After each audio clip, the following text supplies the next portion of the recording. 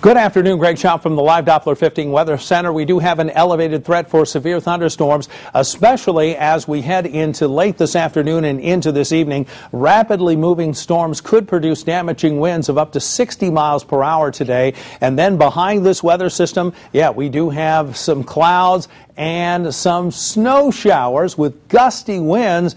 Those temperatures going to fall from the lower 30s into the 20s, and Saturday night's going to be very cold as well. A little bit of an upswing as we head towards Sunday with highs in the lower 40s.